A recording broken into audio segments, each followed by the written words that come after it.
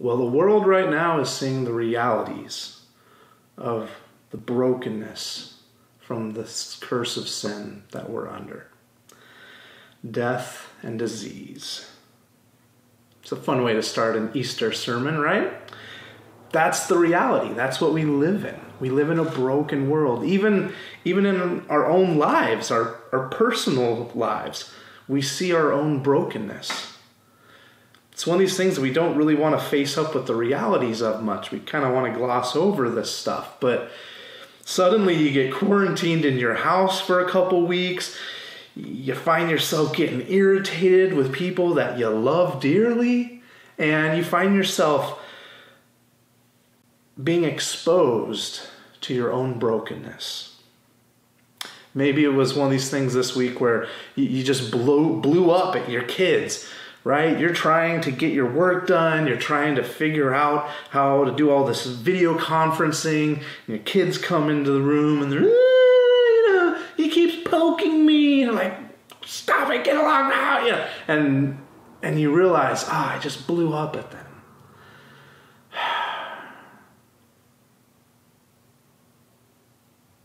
We find ourselves confronted with the reality of our own brokenness in a broken world. But God, in his great love for us, entered into our broken world. That's what Easter is all about. We started off celebrating with Christmas, God Emmanuel, God with us. And Easter is the culmination now. That God is not just with us, but who he has redeemed us. So our broken world needs the reality of the resurrection. See, the historical resurrection, it supplants opinion. We have opinions on everything, right? We love espousing our opinions on life and hobbies and TV, you name it. If you've ever seen two people get in an argument over music, it's a weird thing. Like, why are we fighting over this? The resurrection is one of these things that a lot of people have opinions over. Was this something that really happened? Was it something that, as time went on, these followers kind of looked back and said, they felt like Jesus was alive with them. And so they came up with these stories and these legends that represent a higher truth of hope. But that's not how the Bible is written. That's not how Scripture is written. It's not written as a legend. It's eyewitness accounts of history and facts that happened. Take, for example, the women that Jesus appeared to. In Luke 24, 9 through 10, it says, returning from the tomb, they reported all these things to the 11 and to all the rest. Mary Magdalene, Joanna, Mary the mother of James, and the other women with them were telling the apostles these things. If you're writing a legend, these are not the people to put as the focus of the first witnesses. Women at that time had a very low standing in the cultures. Even in both Jewish and Roman courts of law, women really, their testimonies weren't admissible. They really weren't of value. And so why on earth would, if you're trying to, write a great story, would you use the eyewitness accounts of people that no one would really believe? So why on earth would Luke put this into his gospel? It's because they really saw this. They were really there. There's no motivation aside from that, partly because these witnesses were alive when the Gospels were written, right? They were there to verify, say, no, that didn't really happen. It's fascinating how Luke actually, he's like, I'm naming names. They're out there. Go find them. Go talk to them. This isn't a secret. Another thing we see is that they are worshiping. They're worshiping Jesus. In Luke 24:52, it says, after worshiping him, they returned to Jerusalem with great joy. After worshiping him. Now, for us, we look at, well, of course they're worshiping Jesus. No. This is a huge, huge statement, because the Jews are the last people and the last culture that is ever going to worship a human as God. Not going to happen. That is the furthest thing from their worldview. So for them to freely admit, hey, we were worshiping Jesus, that's not something that's going to happen unless the resurrection is true, unless they really were eyewitnesses to see that this person was dead and they are alive. The resurrection was inconvenient. It was troublesome, because this is a worldview changing event. This is not something that was preached as a higher symbol of truth. Like, we have to always hang on to hope. That's not how it was preached. It was preached as bare fact, as a reality that is horribly inconvenient and impossible to dismiss. Facts are like that, right? I mean, facts are often things that we really aren't too happy about. The fact that, I'm sitting here recording a sermon instead of being with all of you, that bums me out. The fact that there are people sick and dying from this disease, it's horrible. That we're all stuck in our homes, that we're being forced to deal with now economy that's starting to suffer, people losing jobs. But it's a fact. It's irritable. It's troublesome. And our culture really doesn't like facts. We really don't. We have opinions and we have feelings. That's what we're really into. Like likes and dislikes. The fact that you can go and look at this video on YouTube and you can thumb up it or you can thumb down it. The buttons are there. It doesn't matter what facts are for a lot of people. It's how I feel about things. It's my opinions. And so for the resurrection to be a fact, that's something you have to deal with. And so there are a lot of people that looked at Christianity and were offended by it. You look at Paul. He was offended by Christianity. So as a rabbi, as a Pharisee, he's going, okay, so wait a minute, you're telling me there's no need for the temple. Well, you're telling me that we have no more need for sacrifices for our sins. That's outrageous. I don't think so. This is offensive. But when he sees the risen Jesus, here's the reality. My likes and my dislikes, they don't apply anymore. What Paul didn't like about Christianity, or the parts that seemed offensive, didn't matter anymore, because it is a fact. Here is the risen Lord. And this is one of these things where, lots of things in the Bible are offensive to people. That's nothing new. With our culture right now, there are lots of things in Scripture that just seem offensive to people, whether it's the morals or, what it teaches about morals or sex or how to live or whatever it is. They're just, I don't like that. But none of that actually has anything to do with the risen Jesus. It has nothing to do with whether Jesus raised from the dead or not, but realizing that Jesus rose from the dead. It suddenly makes all that other stuff begin to make sense.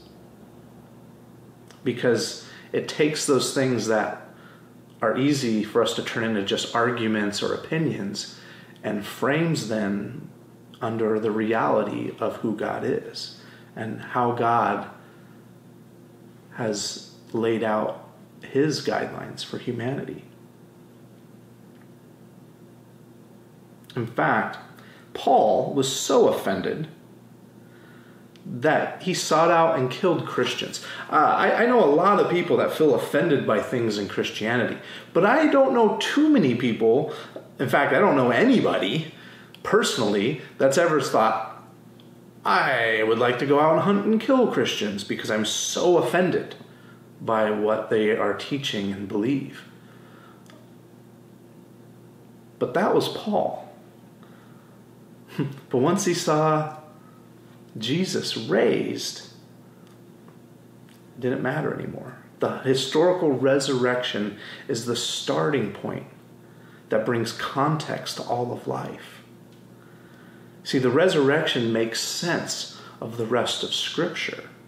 The funny thing is that Jesus told the disciples that all these things are going to happen. Scripture prophesied about these sorts of things. It prophesied about the coming Messiah. But somehow so many people just missed it. So we see here in Luke 24, that the angels are having to remind the women that Jesus told you about this stuff, right? Luke 24, 6 through 8. He is not here, but he has risen. Remember how he spoke to you when he was still in Galilee, saying, it is necessary that the Son of Man be betrayed into the hands of sinful men, be crucified, and rise on the third day. And they remembered his words. Ah, that's right. You think someone would remember being told something like that. But oftentimes we hear things and it doesn't compute yet, or we don't have the ability to connect the dots for some reason.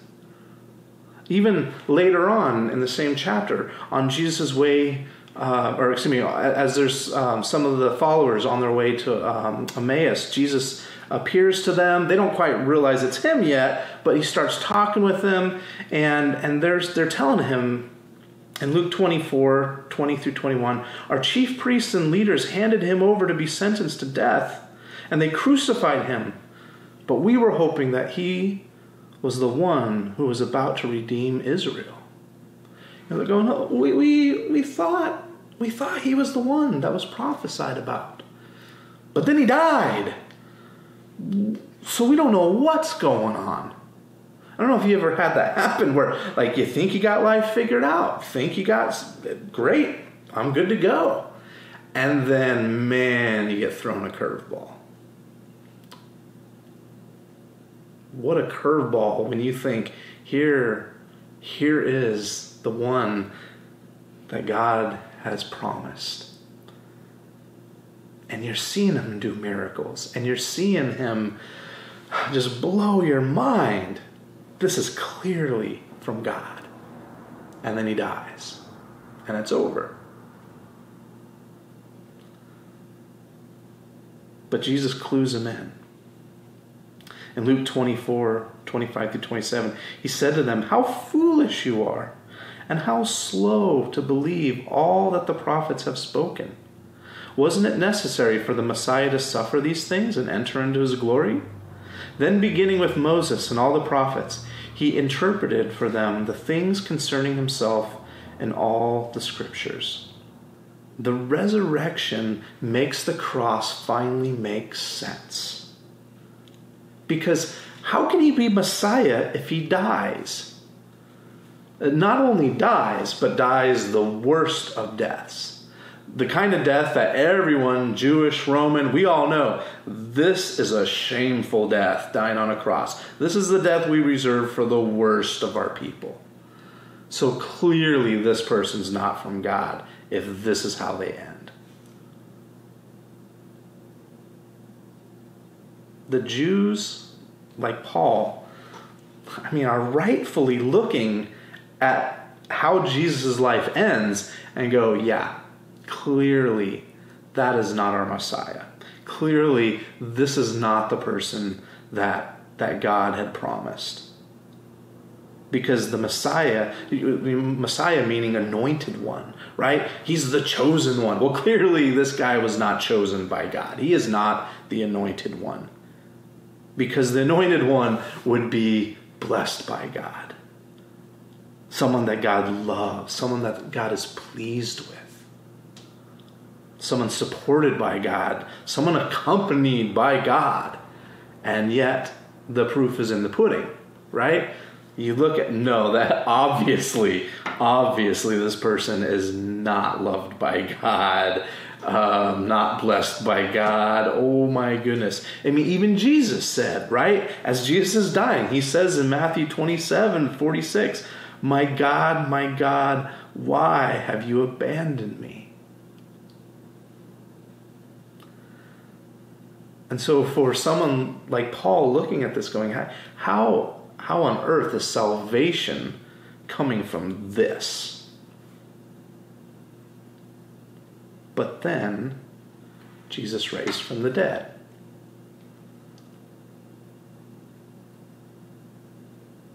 Paul suddenly has to reevaluate. People have to suddenly reevaluate that we're eyewitnesses to this and going, okay, wait a minute. If he raised from the dead, clearly God has vindicated him. God is pleased with him. God does love him and has blessed him. Okay?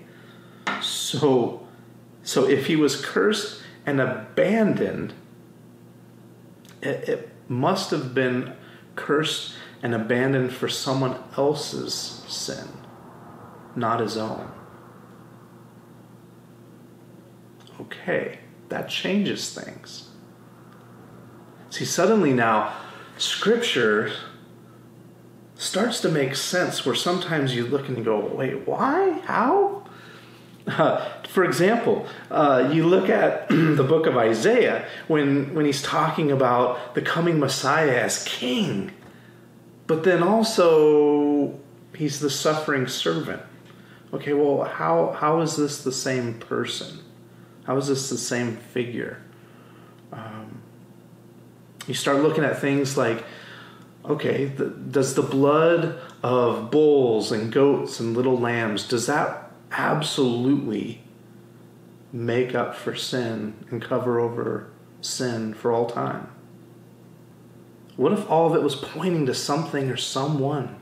In Jeremiah 31 through 34. Look, the days are coming. This is the Lord's declaration. When I will make a new covenant with the house of Israel and with the house of Judah. This one will not be like the covenant I made with the ancestors on the day I took them by the hand to lead them out of the land of Egypt.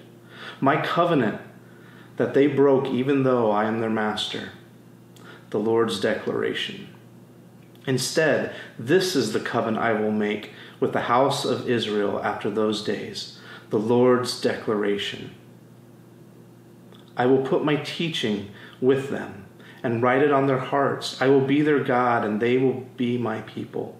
No longer will one teach his neighbor or his brother saying, know the Lord, for they will all know me, from the least to the greatest of them. This is the Lord's declaration.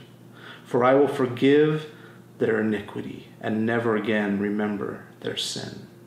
Or how about God's promise to Abraham that all the world would be blessed through his descendants? And Jesus starts going through all these things and starts explaining, like, it's all pointing to me. It's about me. Luke 24:44 through 49 says, he told them, these are my words that I spoke to you while I was still with you, that everything written about me in the law of Moses, the prophets, and the Psalms must be fulfilled. Then he opened their minds to understand the scriptures. He also said to them, this is what is written. The Messiah would suffer and rise from the dead the third day, and repentance for forgiveness of sins would be proclaimed in his name to all the nations, beginning at Jerusalem. You are the witnesses of these things. The witnesses of what? The resurrection. It's fascinating reading the Old Testament in light of the resurrection. Because it starts making things make sense. Whoa, this is pointing to Jesus. This is about Jesus. And so it's almost like having that Karate Kid moment. You know, when I was a kid watching Karate Kid, you know, the movie, right? There's that scene where Daniel's wanting to learn karate, and Mr. Miyagi's telling him to go wax my cars and paint my fence, and they're going, why? What's the point of this? And so Daniel starts getting mad, and he starts complaining to Mr. Miyagi, and I'm like your slave. And so Mr. Miyagi tells him to wax and to paint the fence, wax on, and Mr. Miyagi throws the punch, and he blocked the punch. Turns out he knows karate, right? As a kid, you're like, what? That's amazing. And then you go watch the movie again later, and like you see the scenes where he's all frustrated, waxing the cars. You're like, it's okay, man. You don't even know. You're going to get crazy good skills doing that. And all these kids suddenly want to go out and start painting their fence out in the backyard. Dad's going, what's going on out there? But you start looking at Scripture from the realization, the resurrection, it happened. Here's the reality.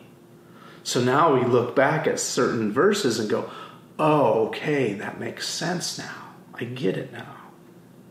And the resurrection is a powerful message.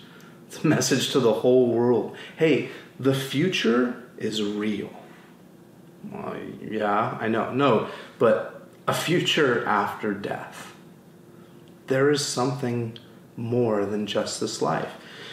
I assume, like me, you hear all sorts of interesting views of what it is like after death. I think the biggest one now is people that just go, well, there's nothing. There's nothing after death. I die and that's it. No more consciousness, no more nothing. I am food for the worms, and that's it.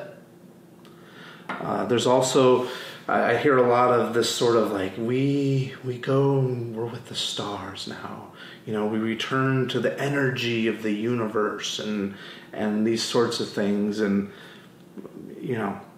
it's like, well, but do you have a personality? Well, no, there's no more personality. There's nothing, you're part of the cosmos again. Like, well, that doesn't sound too great. So is there anything? The resurrection shows the future is real. There is a future after death.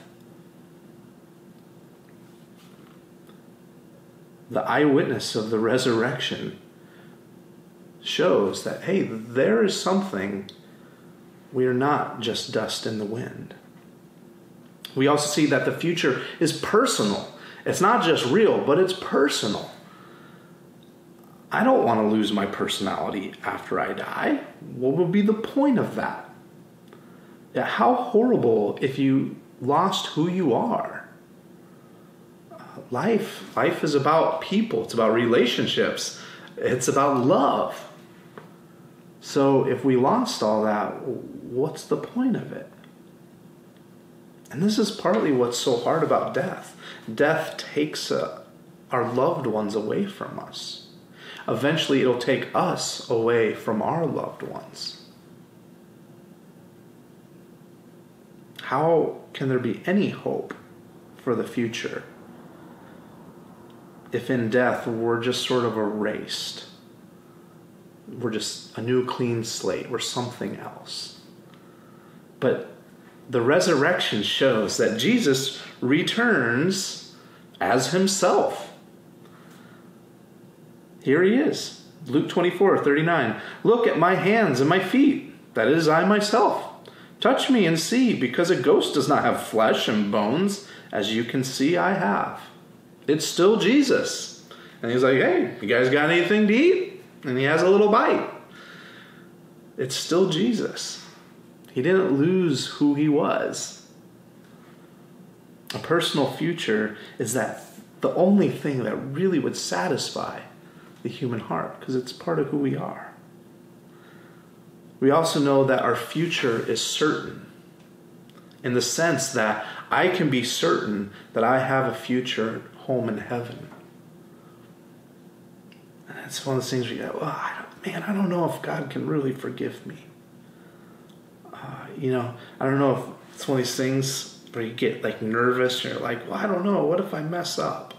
Well, what if I really mess up? Like maybe God won't forgive me at that point. And that's a real concern. If you're one of those people that's, you've said the sinner's prayer like 10,000 times. Every time someone's like, who wants to become a Christian? You're like, well, I'm not 100% sure, so I better do it again. There's this nervousness, like, well, I don't know. But you can be certain of the promise of heaven because of the resurrection. Think of it this way. If someone goes to jail, they've got a 5-year sentence. They go to jail. When they get out after 5 years, the debt's been paid. The law has no more claim over their life for that crime. It's done. It's paid for. The sentence has been served. The punishment for sin is death. And so when Jesus went into death and came out of death, the price was paid. The empty grave means the debt of your sin has been paid.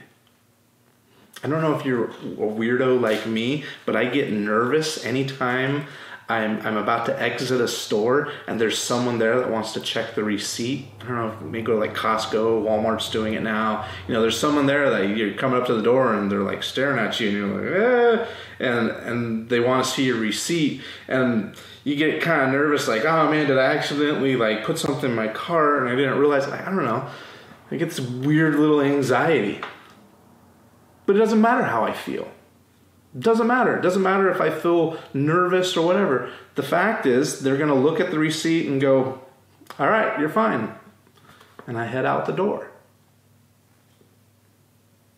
The resurrection is this giant receipt stamped on history for all to see.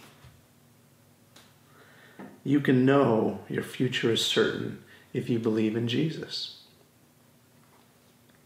The future is not only real and personal and something you can be certain of, but it is wonderful. What would be the point if it wasn't wonderful?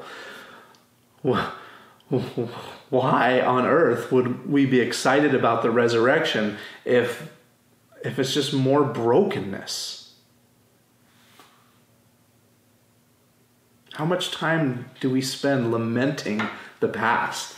Secretly stalking your old high school crush on Facebook or Instagram. Sitting around going, man, if coach had put me in fourth quarter, we would have won state.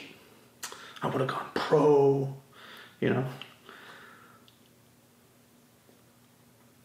As you get older, you spend a lot more time thinking about the things that you've lost. Your health is gone. Your youth is gone. Your friends are gone. Your kids are gone. Simplicity is gone. And you just start looking at more and more things that you've lost at some point. And man, that can just start to suck the life out of you. You just start like dying inside. And so a lot of religions that try and offer some sort of spiritual enlightenment or bliss, it really isn't anything more than consolation for what's been lost. But the resurrection is a restoration of what was lost. Not only are you going to get your body back, but you're going to get the body back that you always wanted. I'm not going to have to deal with asthma anymore. I'll be able to breathe just fine. You will not only get your life back, you'll get back the life that you wanted. Maybe you're in this state where you're going, I thought I was going to get married, and I never did. It's probably never going to happen at this point. Or maybe you're looking at a lost marriage or a relationship. And what you feel is this lament for something that's lost. But make no mistake, there is going to be a wedding feast in heaven that you will be a part of. You have lost nothing. That is such an important thing to understand, that the best is yet to come. All of this is based on the historical fact that Jesus rose from the dead. That we have hope and joy in a future to come. Because Jesus conquered death. Who wouldn't want that? Who wouldn't want a wonderful future? I mean, you can look at a lot of things and go, I don't know if I like that about Christianity. But who wouldn't want the wonderful future that Jesus offers? The reality is that Jesus is Messiah. Jesus is the King of Kings and the Lord of Lords. He is God in human flesh. He died. He rose again. He was the payment for our sins. He was the payment for your sins, for my sins. And it was to give us a hope and a future. That right here, right now is not all there is. That there is an eternity that is real and personal. It's wonderful. Will you trust him? Will you trust him? Will you submit to him as king? King of your life. Whether you like or dislike what he's asking of you. That's a hard question. But you know what? The end result, I would say, is 100% worth it. Because he loves you. He loves you. He knows what's best for you.